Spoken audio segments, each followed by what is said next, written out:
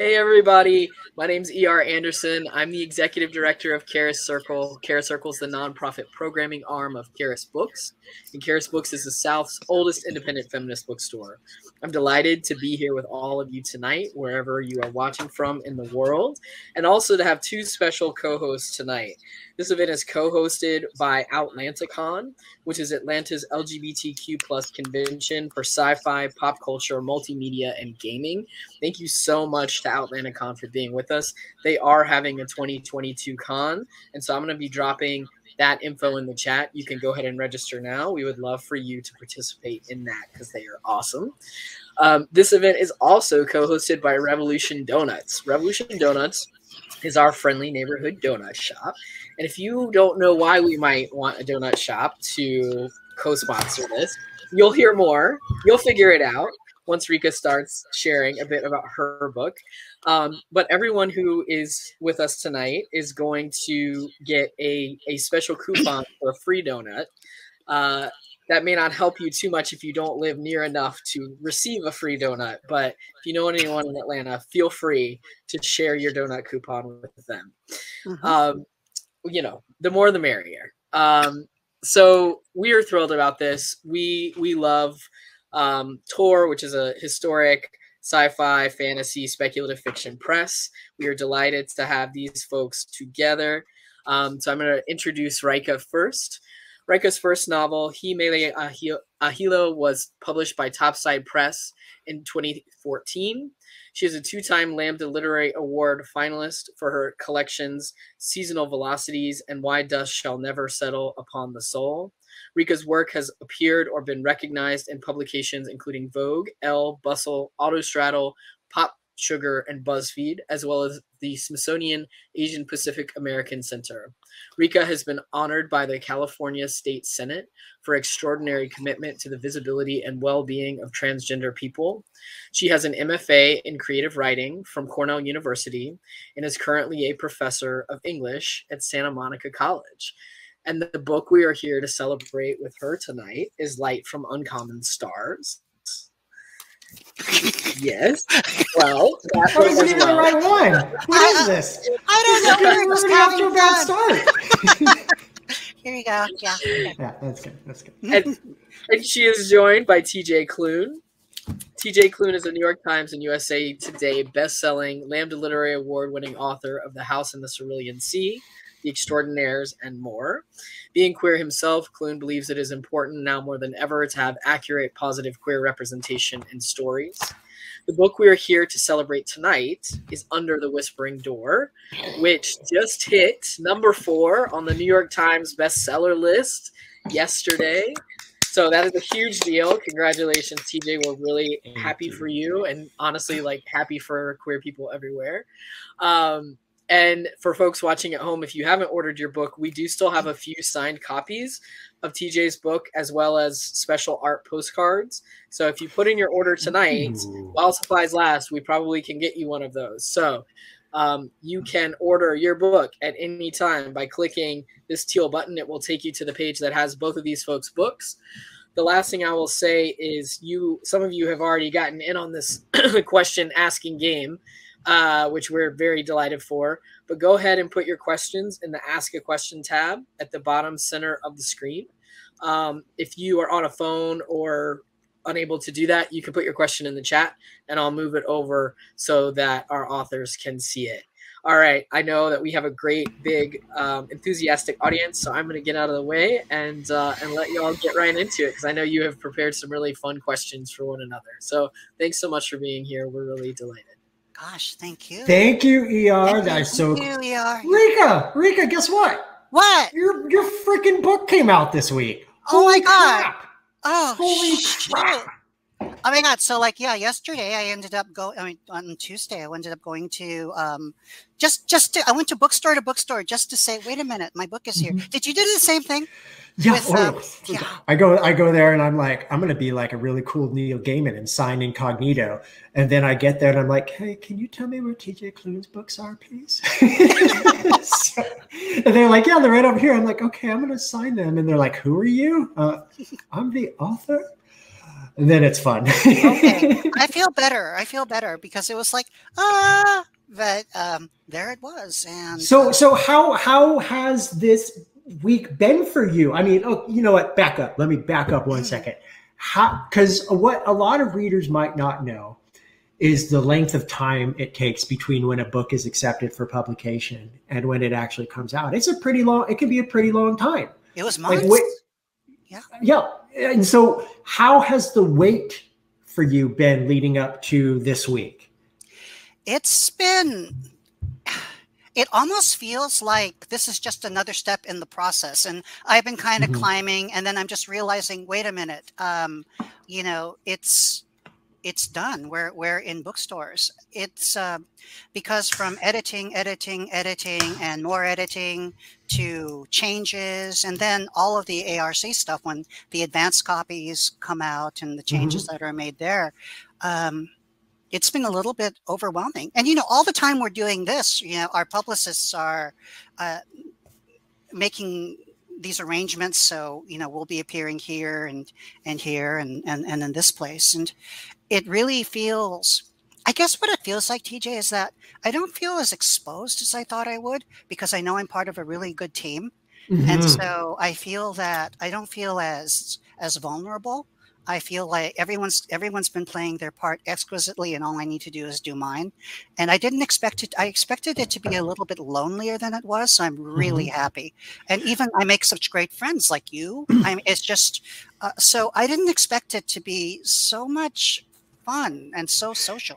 It is, because the writing side of things can be solitary. It can be lonely because when you're in those first, you know, months or however long it takes to write the first draft of your manuscript, you're pretty much on your own, and you're pretty much in your head with that. I don't know about you, but when I'm in the middle of a book, I am in that book. I'm thinking about it when I'm doing anything else, you know, and I always can't wait to get back to it if the story's going well. But then when you do put it out in the world, and it's something that I'm glad you brought up, because I do want to highlight this again, is that we are not the only people who work on these books. We are not, it's our names on the title, it's on the covers, and it's our words, but there are so many people who work behind the scenes that don't ever really get the credit that they deserve, because the reason we're here is because of our publicists. The reason these books are out are because of marketing and editing and sales and everything that goes in between. And I just think that it's so important that we remember that we are not alone when the book comes out. It's a teamwork. It's a team. And I think also that when my first few books, you know, Mele, Hilo, and Why Does She'll Never Settle, a lot of these books that came via much smaller presses, we really, you know, I was working very much alone. In fact, with Mele, Hilo, I had to proofread my own book because there was no editors who could speak Pidgin, so I couldn't trust them with the dialect. And so there are errors and there are inconsistencies and shortcomings in the book that a good editor, you know, like my editor Lindsay over at Tor, would have caught and fixed. And I think that sometimes for people who are publishing via small presses, they might be, you know, thinking, well, what's, you know, why is this here and why is that book there? And I think the more we let people know that there are editors involved, there are sensitivity readers, there are rewrites getting pushed back, and they push us hard. They work, and they make us look our absolute best. And I didn't have any of that coming up through the small presses. So it's really not, sometimes it's not an equivalent comparison. It's not equivalent. There's a world of difference, because I was like you, I was with an indie publisher, and they do great, by the way, just not ripping on indie publishers at all, but it's just resources. Yeah, no, I will. Mine didn't do very good. That's you know a story for another day. I've never gotten a royalty check from my first novel either. But anyway, let's just, I was just trying to be nice, but let's just go. Spill the tea. Spill the tea without naming names. But no, it's a night and day difference between the indie publishing scene, which, you know, okay, let's say indie, for one, there are so many great indie publishers out there. That's what I want to make clear. There are so many great indie publishers out there who are putting out important work. As a matter of fact, queer books were mostly indie for a very long time because nobody wanted to publish them mainstream. So make sure we're absolutely clear on that.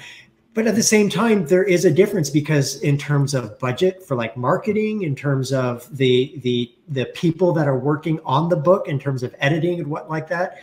And it's just, I feel like I'm in safer hands where where I am now. And that's not me sucking up to my publisher, our publisher, who's undoubtedly watching in some way, shape, form, or fashion.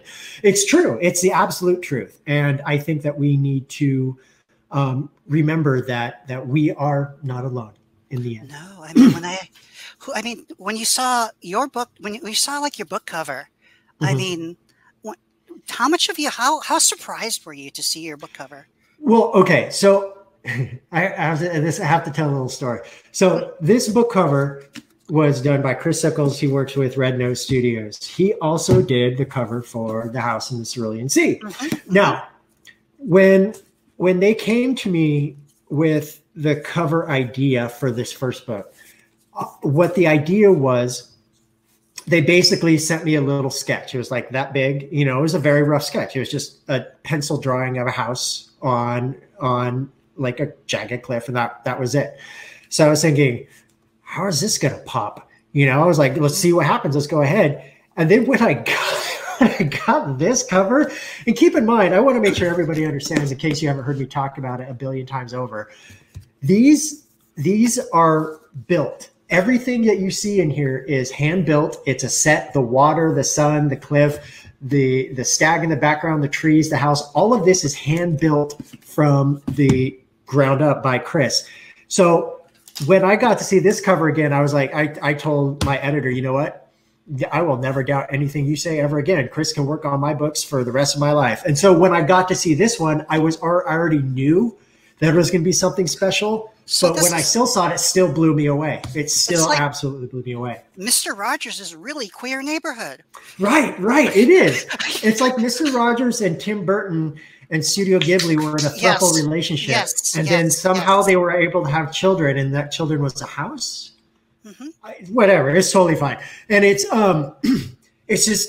so exciting because, you know, people, you know, let's admit it, we can be cover snobs. We absolutely can. And, you know, when a cover is the first thing you see on a book on a shelf, you know, you want something that's going to be indicative of what's inside, but you also want it to catch the person's eye who may be able to pick it up. What about your cover? How did you feel when you first saw that?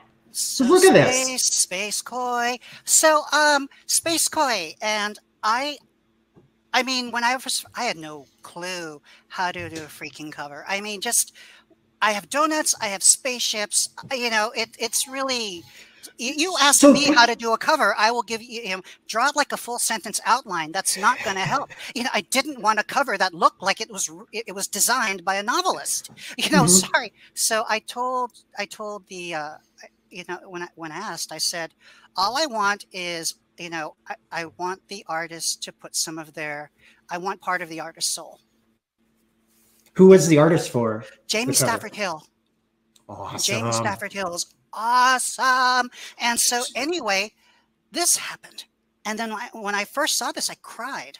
I just looked at that and I said, wow, that's metonymy if I ever saw it. I think every character kind of feels a little bit like this at a certain time, and it's a powerful image, and the colors are beautiful. And there's something else about this koi that people don't understand if they don't know koi.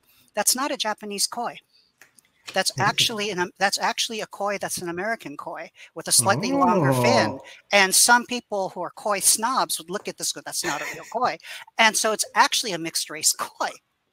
And by the way, the koi is trans. It is. So, you know, I was looking at this. Trans space koi for the win. Trans space koi for the win. And so I could never have come up with this image. And, you know, if Jamie's ever listening, when I saw it, I said, yeah, there we are.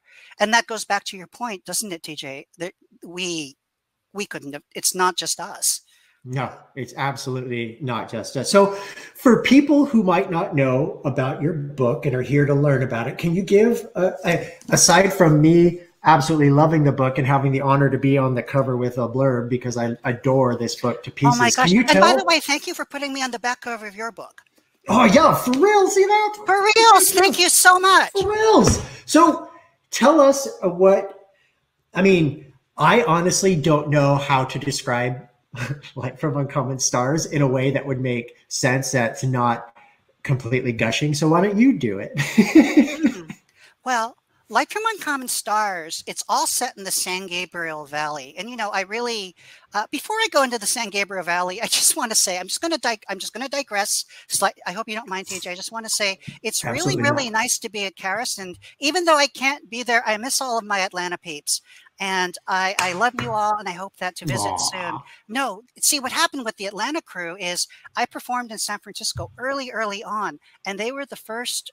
Atlanta was the first time I ever went on a writing road trip to perform somewhere else, and was just known, and you know, and to be a writer. And so, just really, the people in Atlanta and the Atlanta community, and has always just kind of been like really close. I just felt so close. So I just want to say thank you to them. I've been to the Atlanta airport. You have to get out of the Atlanta airport sometimes, and you have to maybe like go to the farmer's market because it's a good place. I can do that. Okay.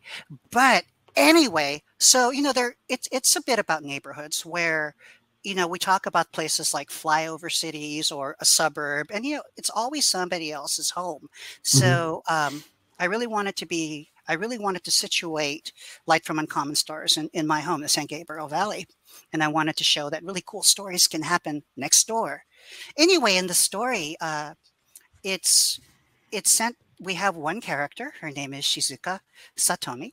And she had been a brilliant violinist, but for some reason she began to falter. And so she ended up selling her soul to hell. And being a very perceptive musician, she realized that's not what I wanted.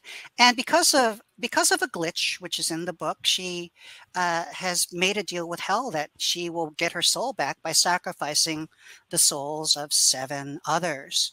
And she's delivered 6. This is not a nice lady. You know, she's already delivered 6 souls, and now she's looking for her 7th. She also, because this is her last soul, she wants to make this something very, very special. And so she comes to the San Gabriel Valley because she can sense there's something here. There's another character whose name is Katrina. And Katrina is a brilliant violinist, who's pretty much of a wild talent. She's trans. She's running away from home. She grew up kind of like east of Oakland, and she's running away from home. Her goal in life is to eventually set up a YouTube channel, monetize it, and play video game covers, and we're all good to go. What ends up happening between the two of them is this is suddenly a student that Shizuka eventually takes in, and it's like no other student that she's like no other student that she's ever taught. This is somebody who's not been privileged. This is somebody who's vulnerable. This is somebody who, in many ways, is a child in need of a parent. And so the relationship they start to set up becomes this question of, is my found family the daughter that, you know, this person that I'm feeling, this child that I'm feeling parental to, am I going to sacrifice this one for me? And it kind of goes on from there. And also going on is there's Lan the Donut Lady. So Lan Tran is, I really wanted Vietnamese space donuts. I really said my next book must have one should Vietnamese space donuts.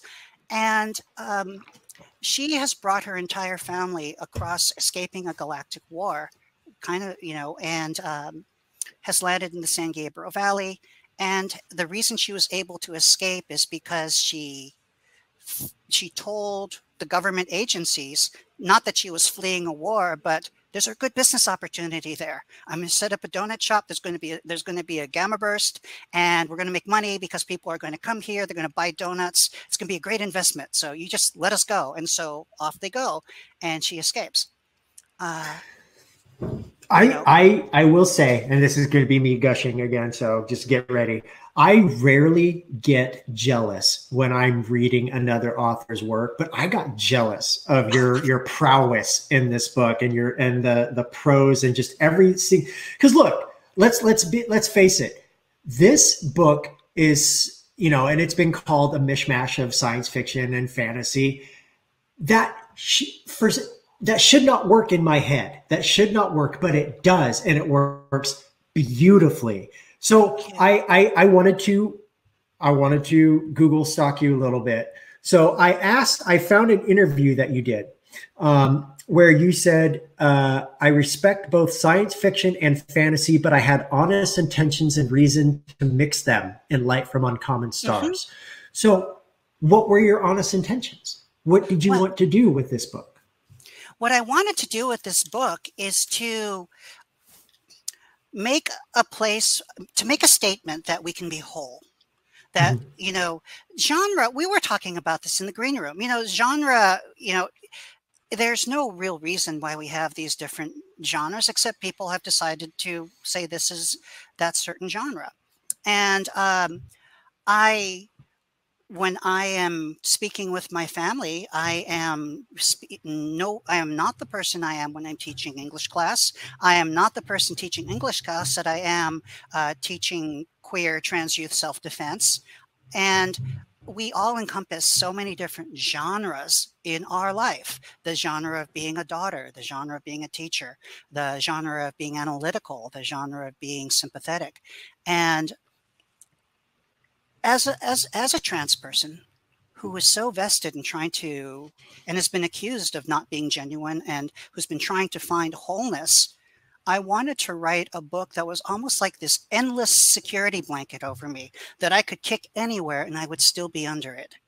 And so I thought, I want to blend these different worlds and make it safe for anybody who reads it, that they can dream of violins, they can dream of stars, they can dream of they can dream of salvation, they can think of religion, they can think of dragons, Lindsay Sterling, they can have a donut. They don't have to leave the security blanket of the story. I gotcha. And that's it's all going to work out.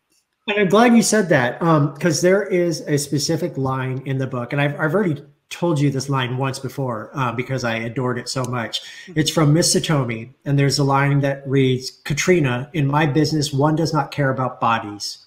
One is only concerned with souls."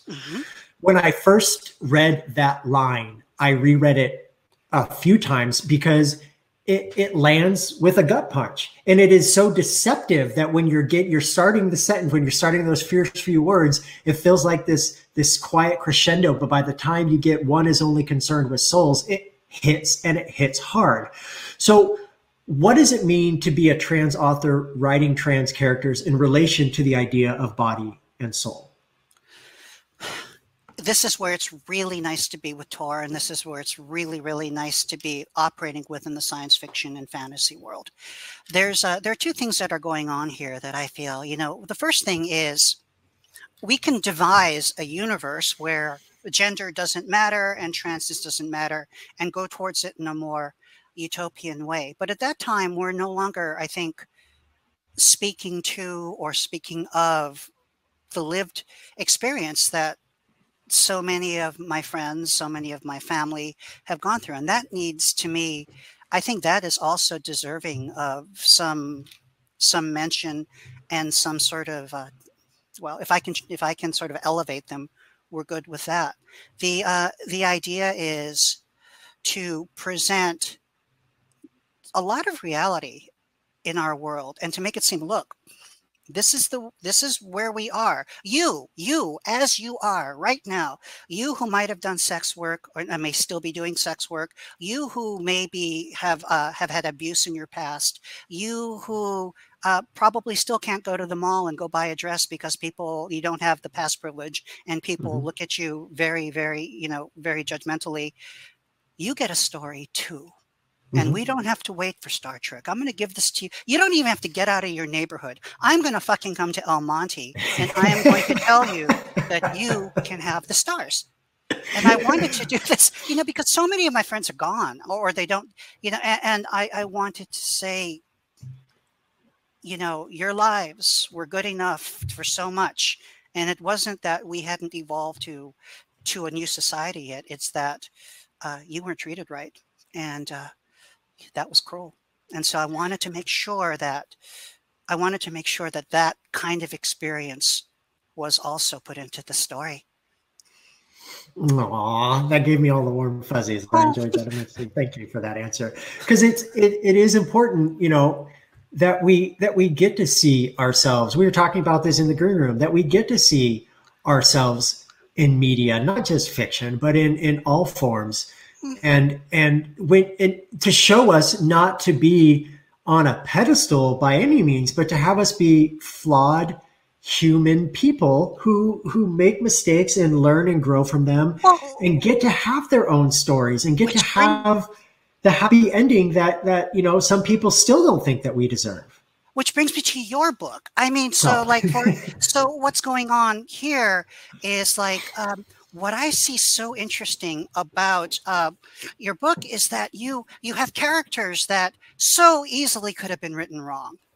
This is the thing. I don't know what it's like to be a cisgender white man writing. You know, and that character, your lead character, could have so easily fallen into, you know, the trope of being, you know, the great white savior, or could have been all of these things. And especially when processing so much anger and so much strong emotion, you know, there's this entitlement to life, but when you put white men and entitlement together, usually bad things happen. So my question is, how much did you think about this? And my goodness, how did you write a character that me, a trans woman of color, could sympathize with and not feel threatened by? I knew going into this book that I would have to probably do the most work I've ever done on a book before, because in case you don't know, Under the Whispering Door is about a white man named Wallace. He's the narrator, and he is a bastard. He is not a good person, and he dies in the very beginning of the book. And instead of going on to whatever comes next, he is taken to a tea shop where a man named Hugo awaits, who is the owner of the tea shop, but he's also the ferryman whose job it is to help souls cross over to whatever comes next. And Wallace is the main character, but he is the only white main character in the book. We have Hugo, the owner, and his grandfather, Nelson, both are black men. And we have Mei, who's a Chinese American woman.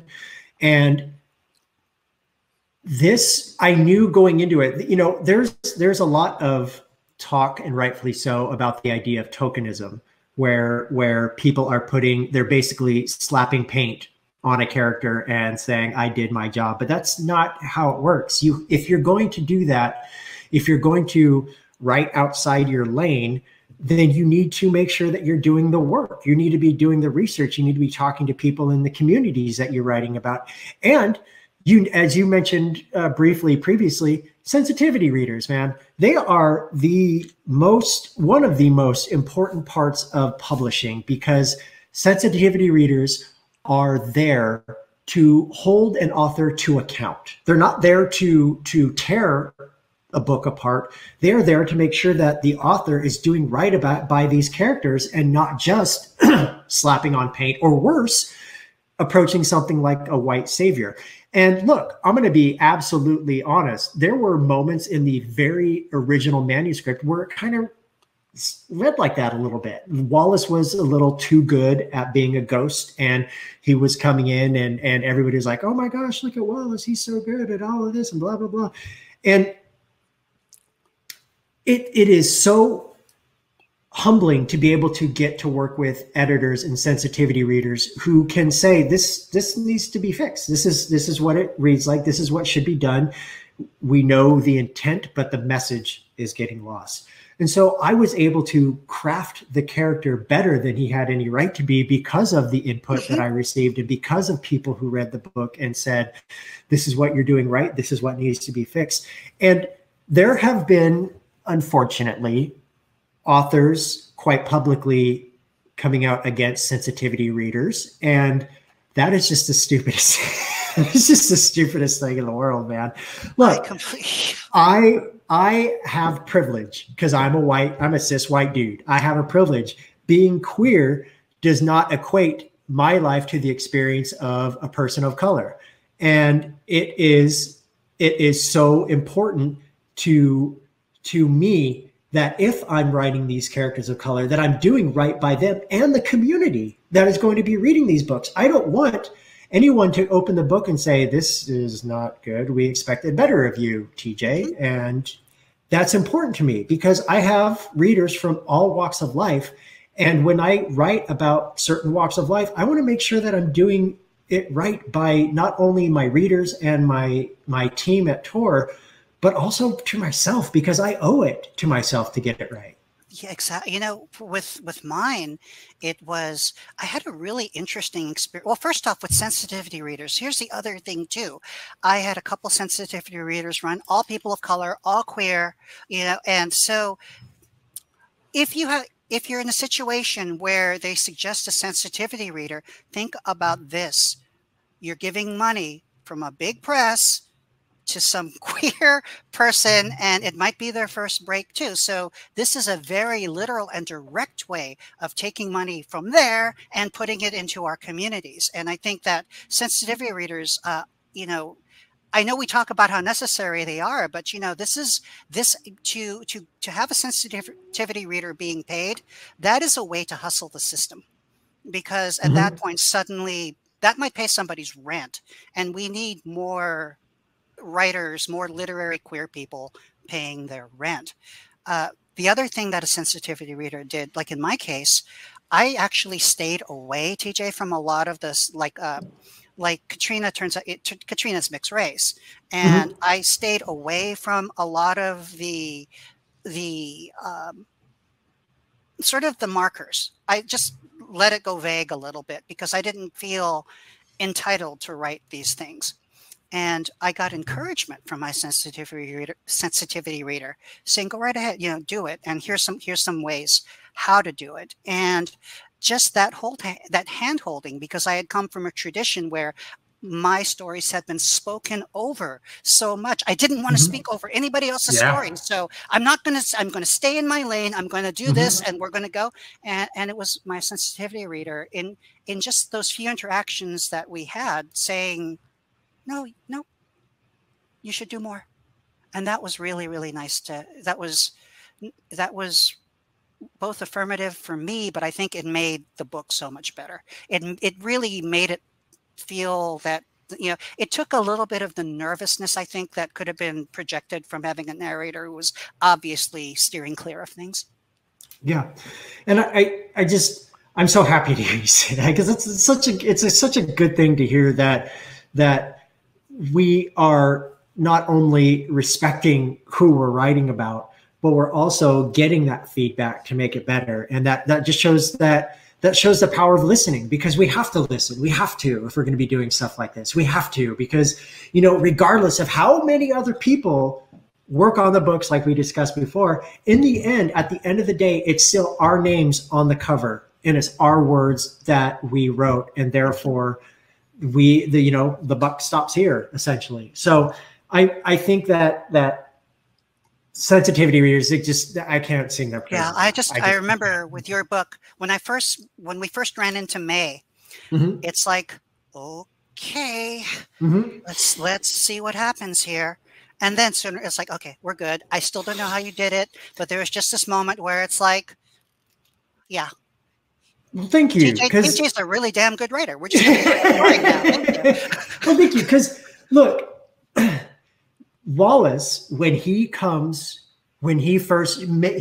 the first person that he meets. She is a reaper, and she's the one that comes to collect him. She's the first one he meets in this, as a representative of this process of coming over. And almost right away, because that's the type of person he is, Wallace treats her like crap. He's a jerk. And immediately she calls him out for it. Immediately she tells him, look, you're being a dick. Some of the shit you're saying is not okay. Think before you speak, because I'm the only one who can see you. And to me, that not only was that a necessary moment that we could chop Wallace down to size, but it also empowered the character of May to know that she is not going to take crap from anyone. She's good at what she does. She is a wonderfully empathetic character, and just because she's dealing with this jerk doesn't mean she's going to, let him dish out to her, because that's not who she is as a character. What I really loved about that scene that you're talking about is you were establishing May's character as well. It wasn't May suddenly had to go into like white person mode. Mm-hmm. May called him out as May, and you were mm-hmm. consistent. And it was around there. It's like, yeah, I know women like that. Okay. Mm-hmm. Oh, she's one of those. Okay, got it. Okay. We're not going to mess with her. Okay. I don't know. Might want to hit on her. Not going to mess with her. every character in Under the Whispering Door has their own individual arc. Yes, Wallace is the one at the forefront because the book is told from his point of view, and he has to go from his arc of redemption. But every character has an arc. Not that they needed to become better people or that Wallace was there to fix them. I think it's more they revealed layers of themselves as Wallace got to know them. So it wasn't like, oh, they're broken and here comes a white man and now he's coming to save us. It's more like, we're good at what we do and we'll be good even after you're gone. We've been good before, we'll be good during, we'll be good after you're gone. But still at the same time, they do end up growing closer, the group of these people in this tea shop. And that's when they begin not necessarily needing Wallace to trust them, but them beginning to trust Wallace. And that's why they start to reveal their own depths and their own layers. And that was important to me, because you can't have these important people teaching somebody or helping somebody, giving somebody the tools to try to become a better person. You can't have them be flat. You have to have their depth. They have to feel like real people. Even that's something that I always strive for. Even when I'm writing books about the fantastical, I want the characters to feel real. I want them to feel like you could walk out the door and meet these people. They talk like they're real. They hurt, they laugh, they have joy like they're real people. I know they're not real, but they're real to me. And I want to make sure that I honor them the best way I know how. And it's to show that they are so much stronger than Wallace first thinks, because he, again, needed to be knocked down to size because he thought that he could bullshit his way through this and go back to his life, but that's not how it works. And just these characters, Nelson and May and Hugo, and even Apollo, the ghost dog, all in some way contribute to showing Wallace what a life should be, rather than having him show them, here, I can make your lives better. Mm-hmm. And I'm just happy that you thought that, because it's scary. It can be scary because, again, you have to acknowledge that privilege that I have, that when writing characters of color, it could go wrong if I'm not doing my due diligence. It can go wrong very easily. And I've read books many times where that has gone wrong.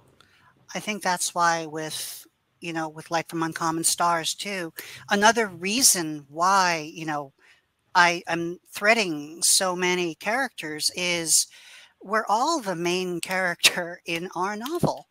And so what I try to do is, even with the characters that I'm not focusing on, I want to give the impression that it's not because this character that these characters, Shizuka and, and Katrina and Lan, are more important, but it's just where I happen to crop the wide angle lens. And so I like to have characters coming in where you think, wow, that's an interesting character. There's a side story there, or it's not a side story. It just happens to be, this is where I'm focusing. So it's not about who's more important than the other. It's just me as writer. This is who I happen to be focusing on that day. And I think that it's important because especially in terms of people of color.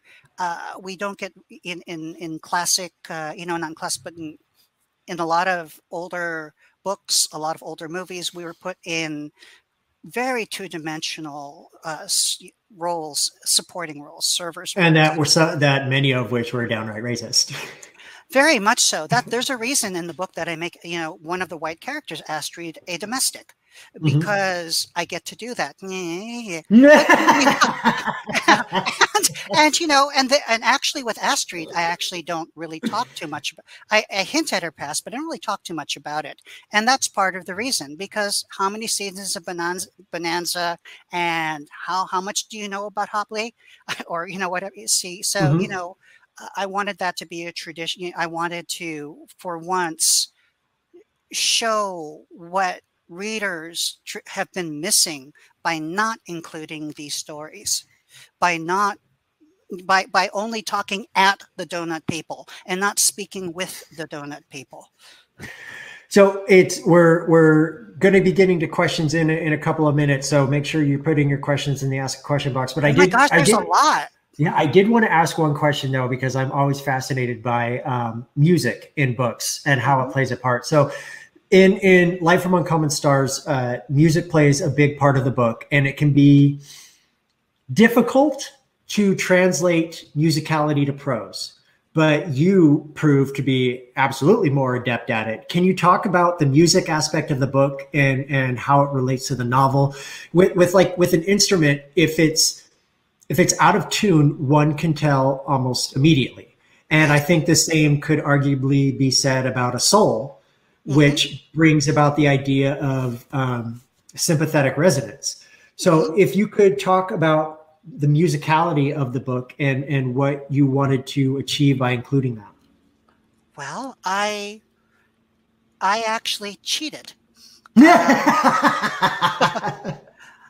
What I ended up doing, I actually have, in addition, you know, I know poets, and I know a lot of very good poets, and I've read with some amazing poets. Some of them are watching right now. Karen G's out there at this moment, you know, let's see, you know, and just like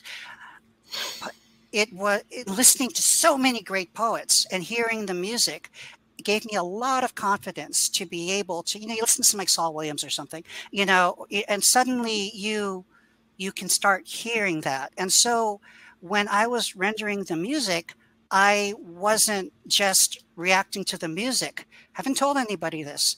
I was freestyling to the music. I was slamming to the music. That's awesome. And so what I was doing, and I wrote that I wrote some of the pieces towards the end where I'm channeling the music. I'm writing that in real time. So I have the Victoria Milova track playing Bartok at the end. I don't want to go too much into that. I'm playing and I am freestyling over it. And then I have all of this and I bring it and I just make it pretty. I mean, I make it, I form it, but I think poets who are novelists have a little bit, sometimes we have this little extra gear when it comes to about things like writing about music or trying to like draw a character in 3 strokes. We kind of know how to do that. That's what we do. So this is one of those situations where, you know, I couldn't have done this without all the training and all the role models and all the amazing poets that I've been associated with. Do you think in music? Or do you think in words? Closer to music, I think. Yeah, I figured that would be, because I've asked that to poets before, and I always get the response, yeah, it's more music. The funniest thing about it is, you know, they talk about people have an internal monologue. You know, they talk to themselves. Where do you stand on that? Do you have an internal monologue that's like sounding like Jean-Luc Picard? Yeah. Oh no, I have many internal monologues all going on at once, and that's just how my brain works. And it's like a storm in my head constantly. But as I've gotten older, it's easier to sift through, and so I can latch on to certain words or phrases that go flying by and discard others, but I still hear them in my head as it's going by. Well, I don't have that. I hear things. I hear music, and I hear Yeah, I hear color. It's the weirdest thing. And then when when it's time to face the page, I let myself go. And in some ways, it's almost like automatic writing. I know what I want to say, but I don't know what the words are going to be. I love And that. and so there's always this moment of having to like submit to sort of like submit your thoughts and go, I have no idea. Let's go ahead and see what happens. Later, the editor comes out, and then we do what we need to do. But the initial part of my writing process is I have this feeling. Here's the pen. Go. That's awesome. Okay, let's go to questions. I've got them here. Oh, yay! Melanie would like to know, how would you describe the feeling of finishing a book? Ryka, if you want to answer that first. Wow. So, what do we mean by finishing a book? I think a lot of times it's not. I think I had 2 times where I really thought I finished the book. The first was the handwritten manuscript where I wrote the end and I was done. By the way, my book was written in longhand. I write with a fountain pen. Oh, and Lord. I know this. My next one, no, we're using this, and no, we're not doing that anymore. But I wrote the end, and we were done. But I knew that there was that there was a longer process. When I turned in the manuscript to my editor for the first time, I didn't feel I finished because I knew we had plenty to do. Even when I saw this, I didn't feel I finished the book. This is the book. When I felt I finished the book is when I got a review in Amazing Stories. And the review came out, and I was in Amazing Freaking Stories, the oldest science publication, science fiction publication on the freaking planet. And I remember when I was younger, and I would just have these little things. I would put them in my parents' shopping cart, and they would know and take them out immediately. But I tried, and I remember just thinking how wonderful it would be to be a writer like that. And suddenly there I was on the site, and they were recommending Light from Uncommon Stars. That's when I knew I was finished. That's awesome. And at that time, it feels like, the day after your taxes are done, or, and everything's in, and you can just go to the beach and just have and just relax because it's all done. It's like that, only more. That's how it feels. It feels like, okay. Yeah. And then later on, the insecurities come in, but come roaring right back. But there's this moment where it's like, everything's quiet now, just for a bit. Everything's quiet. Is it like that for you, TJ? No. When I finish a book, I am at once relieved and devastated, because I know that the story is over for me, at least at that point, because I know that we're going to get to editing and things will change and more will come. Oh my gosh, so cool. Stuff like that. But I consider my story finished when I send it in to the publisher. And when what I love, we talked earlier about the space between when a book is done and when it actually comes out. What I love about traditional publishing is the time that is between even the starting process. Like Under the Whispering Door was written in 2018, 2019. So, when it came to the editing process, I'd already had distance between myself and the book. So I was able to look at it objectively. And when I got the edits, the first time of edit, and say, okay, yeah, this doesn't work at all. Absolutely doesn't work. We need to change this and this and this. And it feels like at that point that I'm not building the story more, but I'm just patching up my mistakes and the holes that I made. And it just makes it in complete form. But for me, I consider it finished when I no longer want to look at it anymore. Because that happens by the time you're done with edits. You're like, oh yeah, this freaking book. Yeah. Oh yeah. Let's get this done and out of the way. Screw this book. I think that's where the poet still comes in me, because when I'm editing and I'm catching that word and I'm feeling that word is right, it makes the sentence better. I get the joy that I feel completing a line in poetry. So I find the editing part is I find a lot of discovery in the editing process. Next question, and we'll try to move through these. Yes, let's try. Okay, read any good queer books lately? Yes, The Life from Uncommon Stars. Yeah, also, that was easy. Freya Marsk has a book coming out in November called The Marvelous Light, which is so good. It is sexy. It's a book about magicians, a queer magician and his new assistant, who's just a adorable goofball. And I am so excited for that book. That comes out in November. And I just want to highlight another book. I got the privilege to read Anne-Marie McLemore's novel that comes out next year called Lake Lore, about two trans boys, one with ADHD and one with dyslexia. And it is, it is, I had a similar feeling after I finished reading A Marvelous Light. It was just, it made, or A Light from Uncommon Stars. It just made me happy. It just made me, and God, are they use they, them pronouns. Are they a phenomenal writer? So that comes out at some point next year. I don't know about the date. What about you? Well, I have two.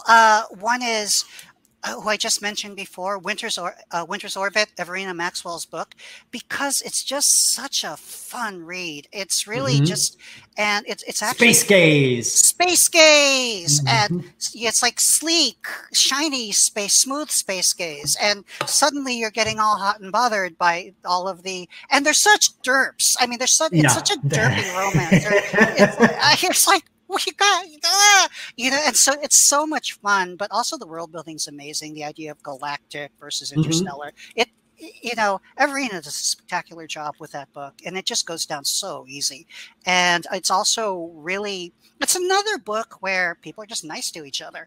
And so there's none of this gratuitous cruelty. And, you know, Everina's another writer, I think, who really, I really feel in good hands when I read Everina's work. You know, another one, though, in some ways that also reminds me of TJ's book is because TJ works in, you know, the cool thing about Under the Whispering Doors, like one thing about this book that you should understand is like, it's such a cool way. It's such an interesting, the story of anger and processing anger is so beautifully done in this book. Another book where another book that reminds me of that, but handles anger in a different way, but does it so artistically, is Shelley Parker Chan, She Who Became the Sun. Yeah. You know, that is a fantastic book too. That's a fantastic book.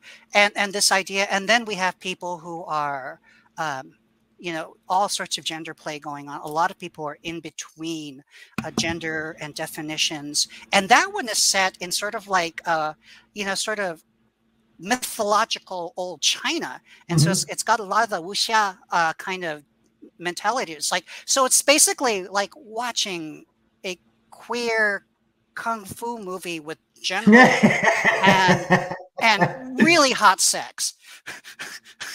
That is awesome. I think you already answered this one, but you can tell people about it if you want. It's a question for both of you, if that's okay. What is, and this is from Rachel, what is the name of your book playlist and what are some of the songs that go with your books? Yeah, so I just kind of like threw a link in there, but why don't you go first?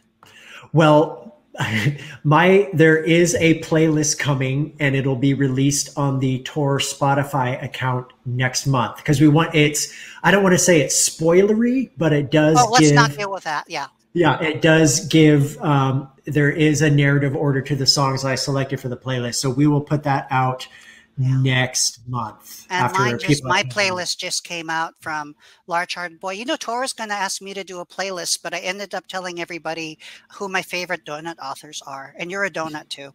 No. So that's a good question for the next one. It says, Cecile, what is your favorite drink and dessert pairing? Tea and donut or otherwise? Tea for me, and oh man, if I could have anything in the world right now, it would be peanut butter chocolate chip cookies to go along with that. Like a really good black tea and a chocolate peanut butter cookie, because look, I'm sorry if there are children watching right now, but I am a slut for peanut butter and chocolate going together. Really? I will firsthand admit it. I try to eat healthy, but if you put Reese's peanut butter cups anywhere near me, I will find them. I will make a mess of myself and I'll be embarrassed, but I will eat the crap out of them. Oh my gosh. That is my jam. Wow. So what about you? Favorite drink and dessert pairing? Wow. So my favorite drink and dessert, it's like I just like very, very simple girl. Passion fruit iced tea and I love lemon bars. I love lemon bars. I love lemon pie. I love these things. And just like with that, with a nice, like an Arnold Palmer or a nice iced tea, and we're quite pleased and we're good with that. And so, you know, all of these donuts and everything, you're expecting me to say donut, and I love donuts, but I don't think of donuts as dessert. I think of them as main dish. They're entree. Okay. I have agreed with everything that you've said. I have championed you in your book, but that is blasphemy. How is that a main dish? Have you ever made a donut sandwich where you cut like a donut? Never mind. No, you can't do that. Like, I follow these Instagram accounts where there's like, oh, let's see what kind of gross food we can make. And then they have like donut hamburgers. And I'm like, oh. Okay. I shall respect those boundaries. And we'll just... But you didn't say the safe word, TJ. No, just kidding. No, right.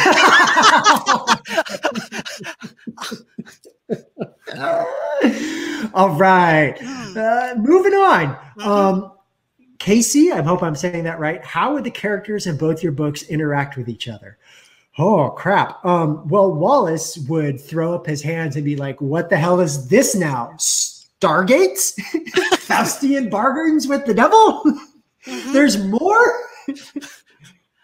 That would be Wallace's immediate reaction. He would be very dismayed to find out that there's much more even beyond what he knows already. I am just thinking how uncomfortable that table would be with Shizuka and Hugo. Yeah. They would just sit. Oh, that would be cool. Yeah. Somebody write that fan fiction. Somebody write that. But I really think I can't Katrina read it, and Apollo, I would love to see them get to just kind of hang out. Yay! That would be a good one. I'd be totally okay with that one too. That would be amazing. For TJ from Maddie, will there be another book in the House of the Cerulean Sea World? I've said this before, and I'm going to be diplomatic as possible about this when I say I'm not ready to discuss anything as of yet, but I will say, full disclosure, that if I do write a sequel to that book, it would be because I thought there was another story to tell in that world. It would not be because that book is popular and it would be easy cash grab kind of thing to do, because that's not the type of person I am. That's not the type of author I am, and I never want to be that author. So if I can find a story that can stand on its own, but can also stand with the first, that wouldn't dilute any of the wonderful messages in the first book, then maybe, yeah, I'd consider it. But right now, I don't know that I've gotten there yet, but never say never. So, yeah, just keep that in mind. Christine, which of the characters from both of your books do you think could be friends? I'd love a world where Wallace and Hugo listen to Katrina's music and hang out with Shizuka. Oh. Yeah, we just said, yeah, that's absolutely. I absolutely think that they would absolutely be friends. Tea and donuts work. Yeah, they absolutely work absolutely as a dessert. And as a dessert, okay. We're working that. Yeah. I facilitate a queer book club at my library. Do you have any suggestions for our December read? It needs to be at least a year old for interlibrary loans, or we'd be reading Light from Uncommon Stars. Oh, geez. Julian Winters is a wonderful YA author who I wish would find the biggest audience in the entire world. He is a BIPOC author, queer author, and he writes the most wonderful BIPOC stories, queer love stories, that How to Be Remy Cameron, Running with Lions, all of this. I knew him before he was a published writer, and he just and let me put it this way too. Julian is a friend of mine, but he is also one of the most genuine people I have ever met in my entire life. And not only is he a gifted author, but he is such a cheerleader for the other authors in the YA community. And I think that we are all better off because he, thank you, ER, for putting, yeah, there's Julian's books in the chats, the link. We are all better off that he exists and he is telling us his stories, and I'm so proud of the work he has done, and I can't wait to see where he goes in the future. Mm-hmm. What about you? Is there any queer books that I was thinking, oh, this was here. I guess mine is like revolves around music for me on this one here. So a book that revolves around music, I would suggest that you get a manga. The manga that I would suggest that you get is called Your Lie in April.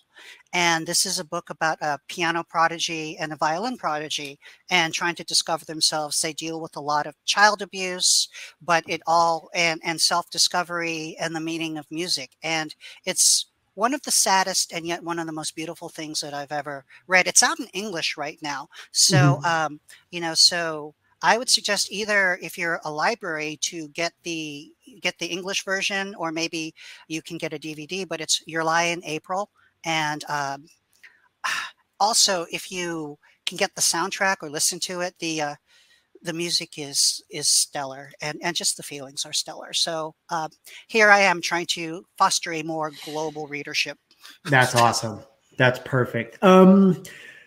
This question is about, this is from Anna. This question is about Flashfire because I haven't been able to ask it. So have you ever thought about making a kind of spin-off about Jazz and Gibby? No. And the reason is because this is from my Extraordinary series. The first book came out last year. The second book came out this summer. The third book comes out next year. I consider Jazz and Gibby and Seth and Nikki to be part of a whole. And their story is the last book that comes out next year is the final story with those characters. I leave them in a place where I am certain of their future and their happiness and their joy, not only with themselves and with their romantic relationships, but with their friend group. And these characters, you know, I don't, you know, some people will say it's not very realistic that you find the love of your life when you're in high school. And maybe that's true, but it happens. And I'm not even talking about romantic love of your life. I'm talking about the friends, the loves of your life that are your friends. But these four, I have made sure that these four will stick together through thick and thin. They may argue, they may give each other shit, but in the end, they are a team, both in the superhero world and out. And so I think that any kind of spinning off will kind of not really go forward with what I want to do with these characters.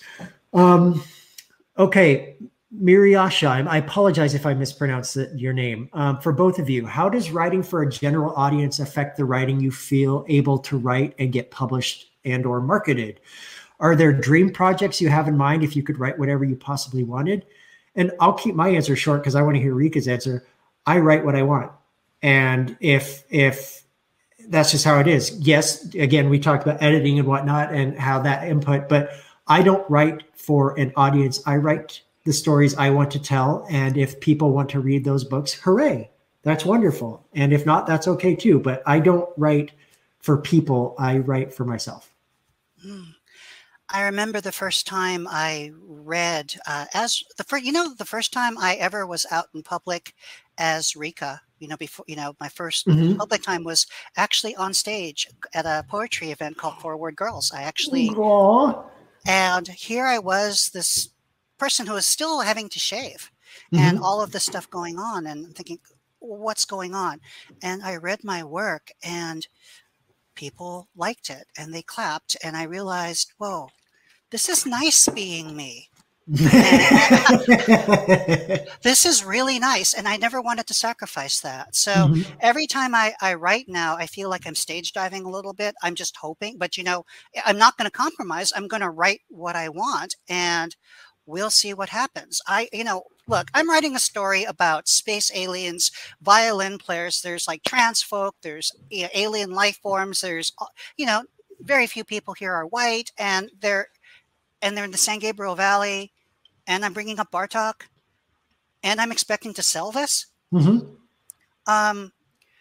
What I found is editors and are looking for good books, and I've never really felt that during this whole time. I never once felt somebody said maybe you shouldn't write that. It might be maybe you could write it better, but it's never been that. So I really feel that your best bet as a writer is to, everything that's given me success has been all my weird idiosyncrasies that have caused me to be I guess horrible in relationships. But apparently, I'm really good on paper. So so it's it's those things that you think make you odd. Those are the things that I think that if you're true to them, don't give yourself, don't credit yourself so much. There's other people who need to hear that too. Right. And so one last thing on that question, and we got a couple more we can get through quick, but I do want to say to anybody out there who wants to be a writer, who is writing and is thinking about the types of stories they want to tell, don't write for other people, because if you write for other people, okay, no book will be beloved by everyone. Absolutely not.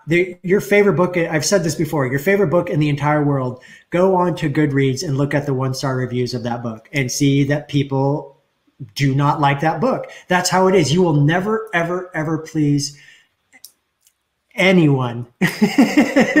Everyone, anyone. I got some advice when I was first starting out. Somebody told me there will be people who love your book. There will be people who like your book. There will be people who hate your book.